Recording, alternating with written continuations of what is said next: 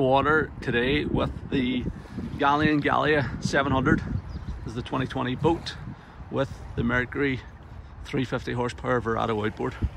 So pretty excited to see how this thing performs on the water. It's fitted with a 4-blade 17 pitch propeller, a Mercury Revolution 4 prop, and this boat has only got 25 hours in the clock, so we'll not go too hard on it because it's just about running, or probably not even properly running, but we will give it a spin on the river now and see how she performs underway. To start the engine, just key on, ignition on, and then you can actually turn the key or hit the stop start button. That's it, half a turn, she's fired up, telltale's pumping. Telltale in there, and it's super quiet at idle, but whenever it's actually a fairly quiet engine all around, but you do hear a bit of the supercharger whine whenever she's running flat out. So we're on the water in the Galia 700. We've just shot the shore footage, so I've had a bit of a blast in this thing, and this boat is a hell of a lot of fun to drive. Bags of power on tap. I'm seeing like 55 miles an hour in the speedo. It's a super quick boat. Now it is rough out here. We're sort of tucked in, there's about 30 knots of wind. We're tucked in a little sheltered part of the river here, so we're sort of sitting in a bit of flat water at the minute. But out, you can actually see on the river there in the distance, I don't know if you can pick it up, but there's breaking waves out there. Really strong wind, and the current, the tide is coming in. So with that really strong wind coming this way, the tide coming in, you get a really pronounced wind over tide effect here. And there's like 3 foot tall standing waves out there on the water. Now I was out on a couple of American boats yesterday in similar conditions, and they did not like it at all. This thing just blasts over the top of them and throws the spray well clear. But it's tricky to do decent camera work in it because it's bouncy, you know. But no squeaks or rattles out of the boat. Super solid, feels totally planted the whole time. Anyway, I'll walk you through the dash now, and then we'll run it and show you exactly how it's performing.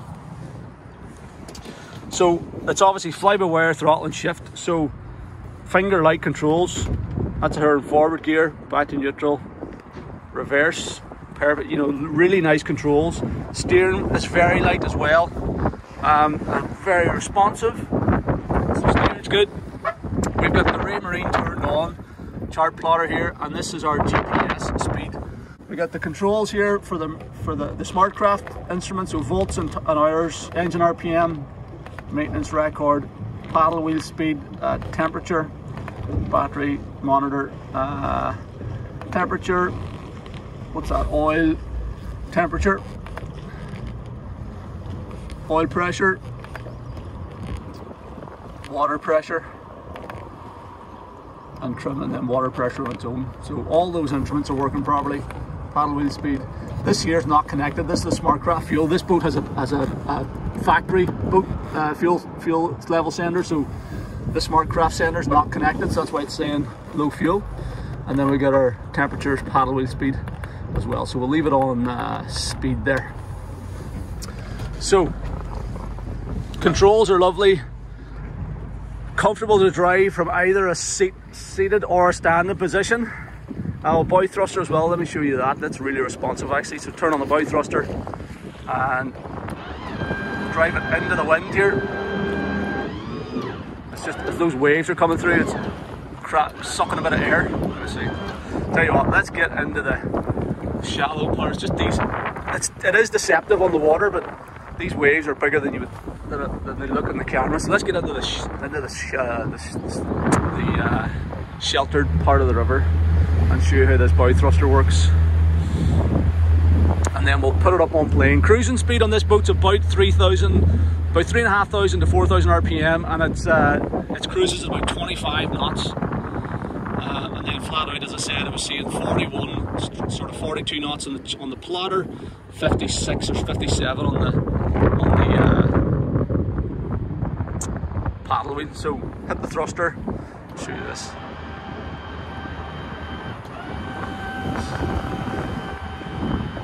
So you can really spin her around. Yeah. Driving her back into the wind here. There's no problem at all coming into that crosswind. So really powerful thruster on this boat, which is handy in and around the marina. Means you can park it pretty much anywhere. And not too many turns lock to lock either on the steering. Let's see how many turns we have. We're fully hard to starboard at the minute, so if we go, that's 1, 2, 3, 4, about 4.5 turns lock to lock. So that's not too bad either for manoeuvrability. Okay, so let's put her on the plane now. It's on the plane in a heartbeat. Trim her down, put her on the plane, run her at cruising speed, and then we'll do a full speed run as well. I'll do my best. I'm just going to stand and brace myself against the seat, try and hold the camera a bit steadier. So engine's lined up. There we go. It's on the plane in a second and a half or something. And then if we bring her back to 3,500 RPM, that's a nice relaxed cruising speed. So about 21 knots.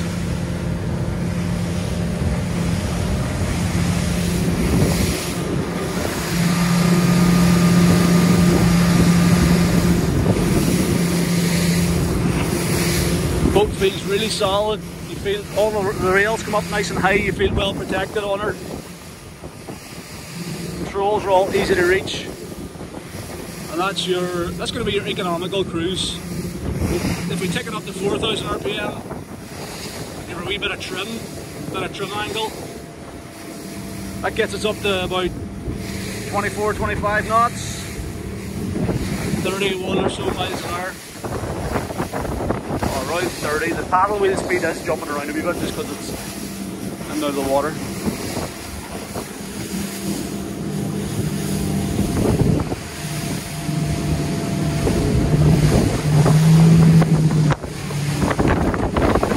See these waves now?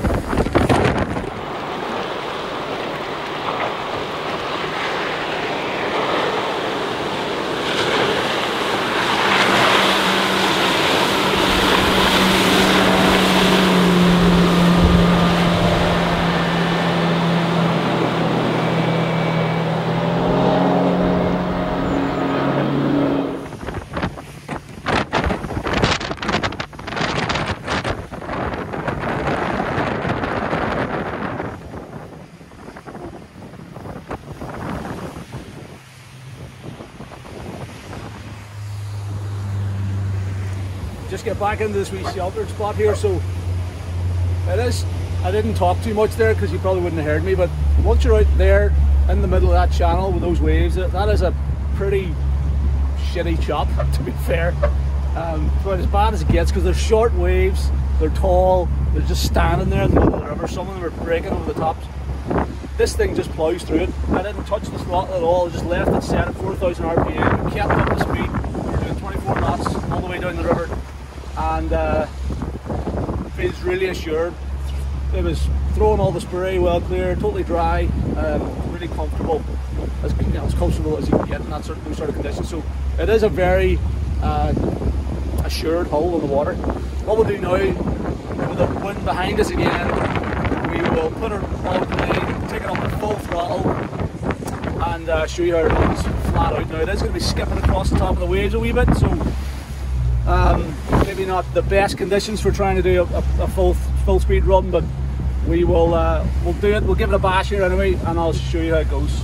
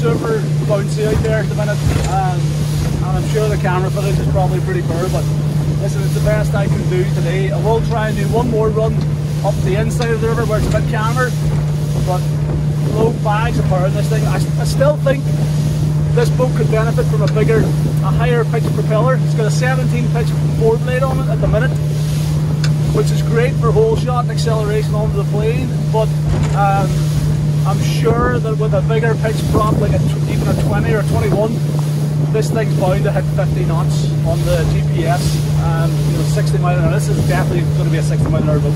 But anyway, that's a good all-rounder, I suppose, for getting up on the plane quickly, and if you're running with a lot of people on board. But anyway, we'll try one more high-speed run in a slightly along the river's edge where it might be a bit calmer, and then we'll head back to the trailer. So we'll just give it one last run down along the edge of the river here and see if we can get slightly better footage. So here we go.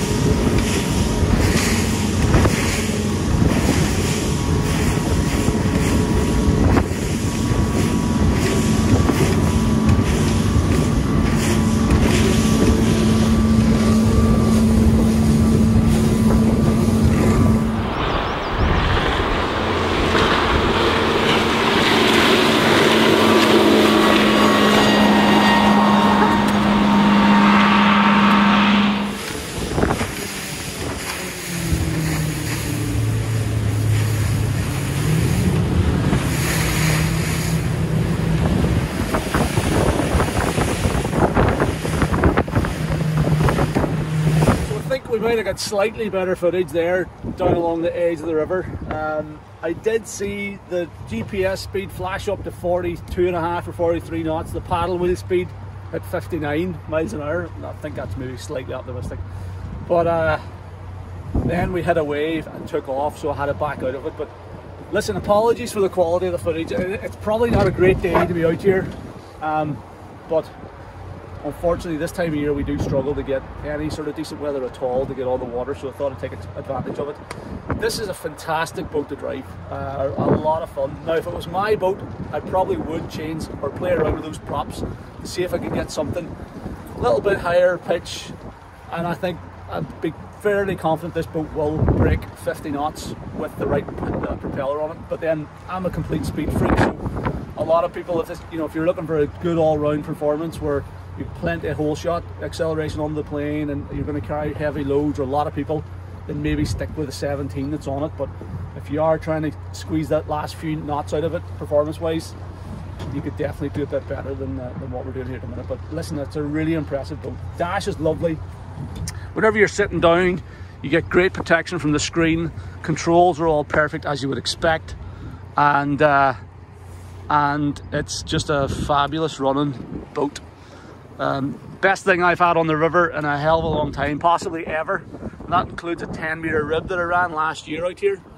10-meter rib with 350 horsepower in the back of it, and this thing beats it hands down. I'd have this boat over all day long. So anyway, there you go. Hopefully it's given you a bit of an idea. Again, apologies for the quality of the footage, but hopefully that's given you a bit of an idea of what the Galia 700 can do and how she performs on her way. Thanks very much for watching. Hope you enjoyed the video.